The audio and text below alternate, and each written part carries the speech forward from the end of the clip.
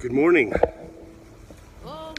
I come to you in this outdoors form, even though it's cold, so cold we had to cancel, sadly, drive-in church, which breaks my heart, especially after the positive comments and feedback we got after last week.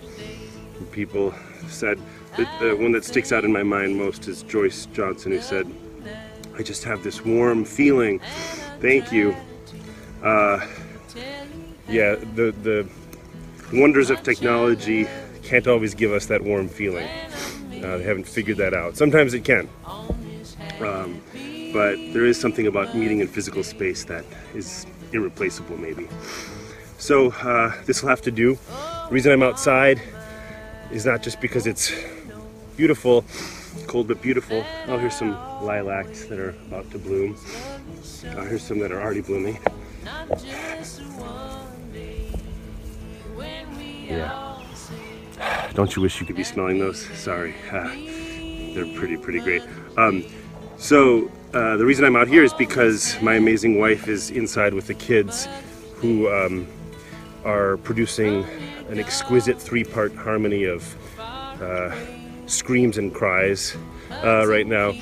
Kind of a motet of childhood anguish, but which, you know, I didn't want you to be distracted by that, or really me. So thanks for bearing with us. But happy Mother's Day, first of all, to those to whom it applies, but also to everyone. I wanted to just offer a few brief scriptural reflections and then my own about how Mother's Day might relate to the love of God. I'm going to read from a few passages. Now, something I've mentioned before in church, and maybe many of you know this already, but some people might not, is that the predominant images we get from a lot of Christian and Jewish imagery of God is masculine. You know, God is referred to as He, and Jesus talks about God as Father, or Papa, some people think is more accurate.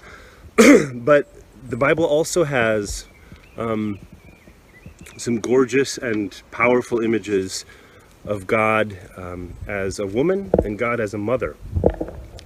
And this is even more remarkable that it emerged in a patriarchal culture that did have a dominant image of God as man, that still these images were deemed so important that they rose to the surface and are kept as part of our scriptural canon. A lot of the best ones come from the Hebrew Bible, the Old Testament. So they're images that we might expect when we think about mothering love for God, like Isaiah 66:13. "As a mother comforts her child, so I will comfort you. You shall be comforted in Jerusalem." So that's a beautiful image, a simile that God is referring to God's self as a mother comforting her child. But maybe not surprising, we tend to think of mothering love as kind of nurturing, comforting, warm, enveloping. But how about this one from Hosea? Chapter 13, verse 8. "Like a bear robbed of her cubs, I will attack them and tear them asunder." Like a bear robbed of her cubs, I will attack them and tear them asunder. God is talking about the enemies of Israel, of the Jewish people, and that's, you know, something we know about mother bears, is that they can be fierce, but human mothers can be like that too. That the other side of this nurturing love is a fierce protectiveness that is not just passive, not just kind of meek, but also active and powerful and forceful. So it even challenges a little bit our our assumptions of what counts as feminine or masculine love. And I think that's something really important about God, is even though our tradition tends to use male pronouns for God, just like unfortunately a lot of our languages, I remember learning French, and the generic pronoun they use is a masculine pronoun, same with in Spanish. So we have to recognize where, these traditions come from, but also see within them how they challenge our assumptions about what womanhood is, what motherhood is, what fatherhood is, and that they're not just these two radically separate things, that maybe a fullness of God includes both. Here's from the New Testament. This one's really beautiful. It's in both Matthew and Luke. Matthew 23, verse 37, and Luke chapter 13, verse 34. This is Jesus. Jerusalem, Jerusalem, the city that kills the prophets and stones those who are sent to it. How often have I desired to gather your children together, as a hen gathers her brood under her wings, and you were not willing. Let me say it again. Jerusalem, Jerusalem, that city that kills the prophets and stones those who are sent to it. How often have I desired to gather your children together, as a hen gathers her brood under her wings, and you were not willing. And that one's funny. Ellingson said I could make fun of her because I really want to get chickens, baby chicks. Little survivalist instinct, we need food in case of even more food shortages. But also I think it'd be fun and cute for the kids, but she is not so into the idea. So ironically, the mother hen doesn't want any hens. But this is also a beautiful image of protection, of God's kind of gathering in, God's sheltering, protecting love that draws from images of motherhood. Now I am in nature, which is something I love, something really important to me, and something I know is important to a lot of folks at our church. We are very blessed and fortunate that in this time of kind of shutdown, we have a little bit of woods to walk around in. Studies show that stress levels drop when we're in nature, especially green spaces. They've measured this, but we've probably experienced it. And I'm fortunate. One of the things that I've received as a gift from my mother, hi Mom, happy Mother's Day if you're watching, is a love for nature. I remember family trips up north. We're wondering if we're going to be able to take one this summer, possibly, up to the North Shore, and seeing my mom just be so happy and so at peace. If we were on a hike up the Split Rock River or on our secret family beach. It wasn't our beach, it was a public beach, but kind of hard to find. Just some of the images I have of my mother at her most alive and content are in nature. And incidentally, my mom grew up on a little bit of land in the country with chickens. But I've also got, I can think of so many gifts that my mother has given me like that. A love for art, for creativity, love for good food. She's an amazing cook.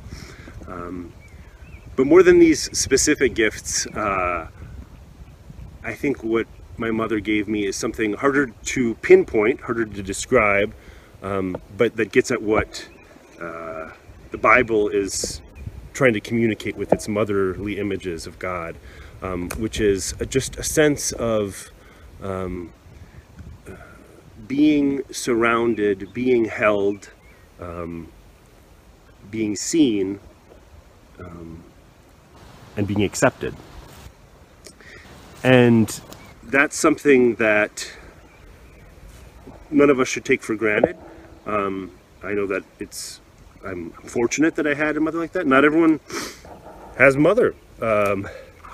It seems like a universal phenomenon, but and not everyone's fortunate enough to have had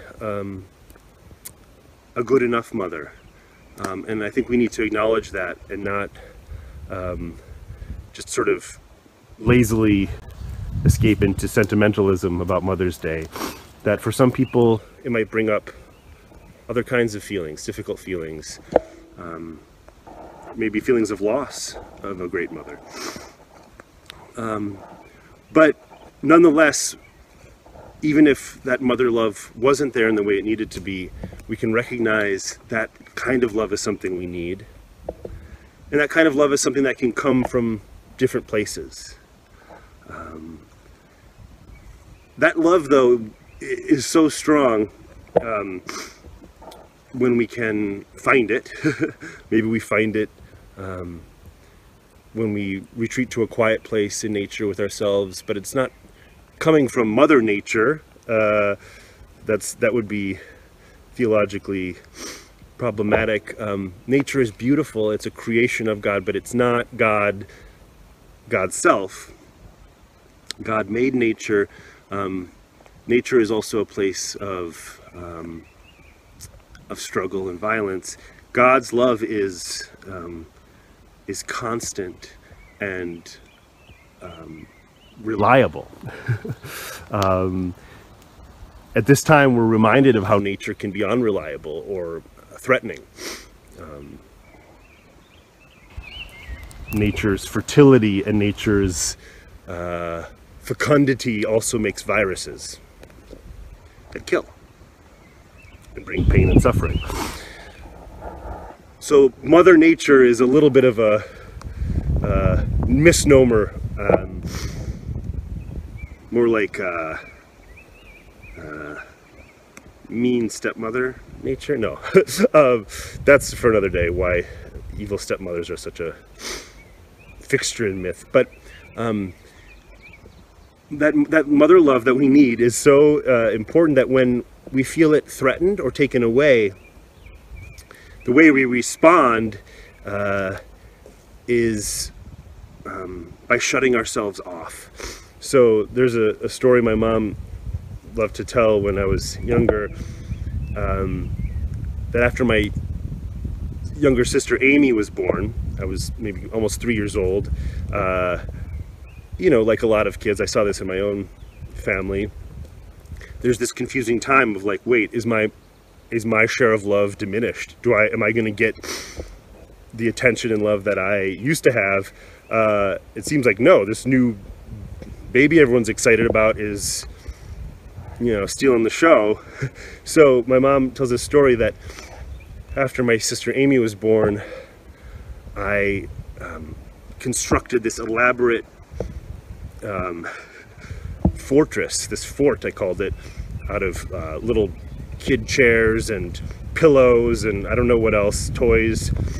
And I said it was my fort and no one else could come in to my fort, not even mommy.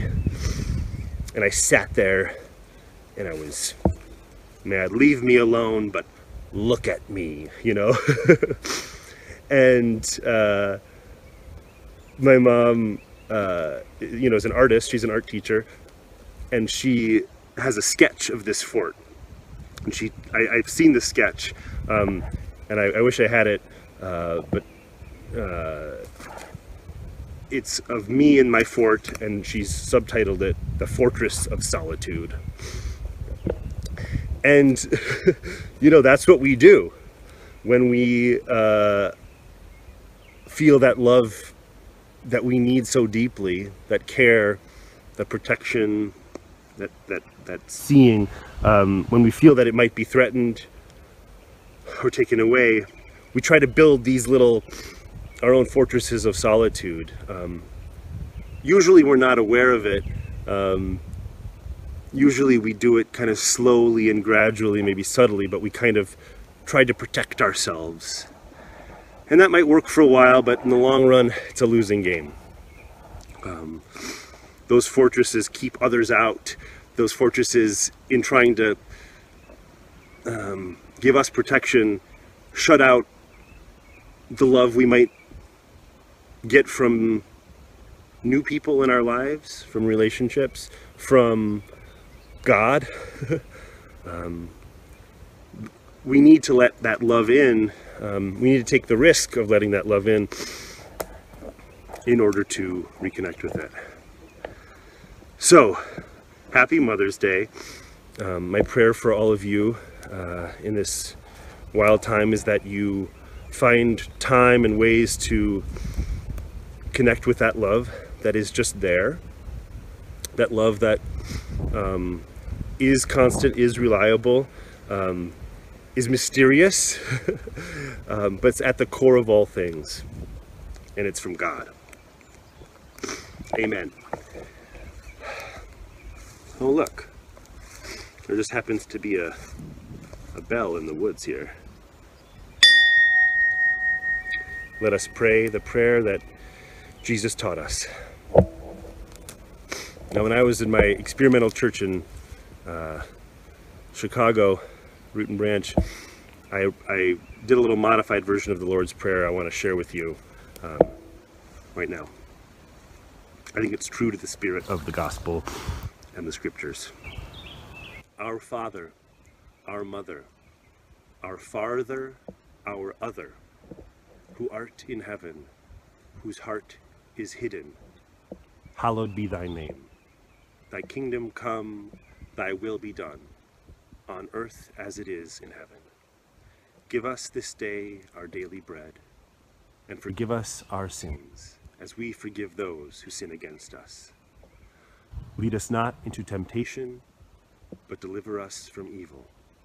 For thine is the kingdom, and the power, and the glory, forever and ever. Amen. Happy Mother's Day.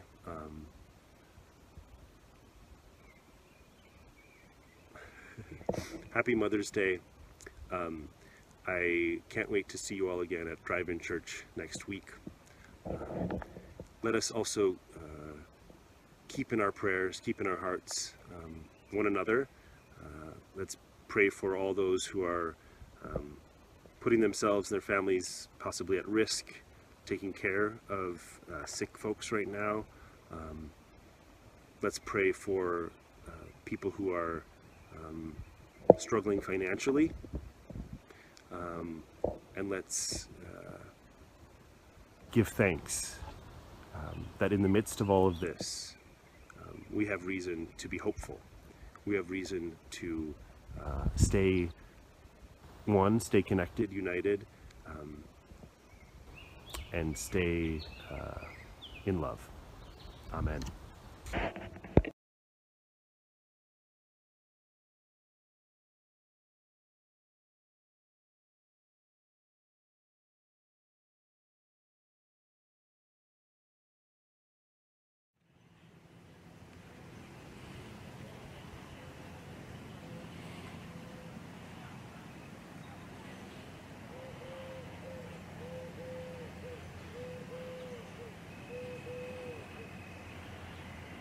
Lean on me when you're not strong, and I'll be your friend.